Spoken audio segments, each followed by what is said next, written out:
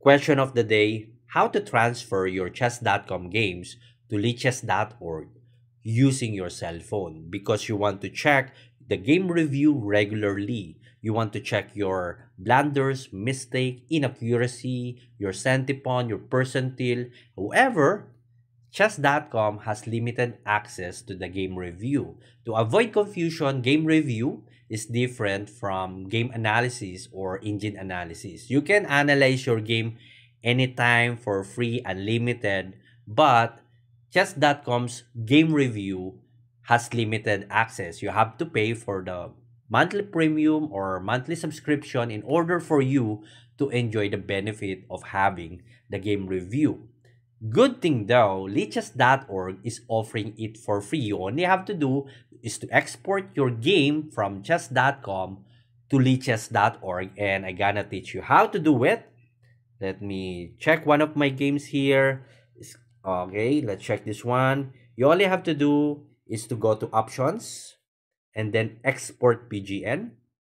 Now look for the notes because you're gonna copy and paste, select all, copy, and now go to your lichess.org, click the burger icon, it's like the three lines, and then import game. You have to paste your PGN. You only have to do is to remove the unnecessary information because lichess.org will not read any words aside from the notation. So there you go. Just leave the notation, delete the other unnecessary information.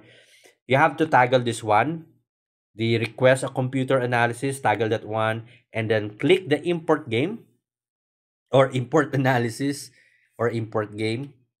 Now there you go, Scandinavian defense with 31 moves.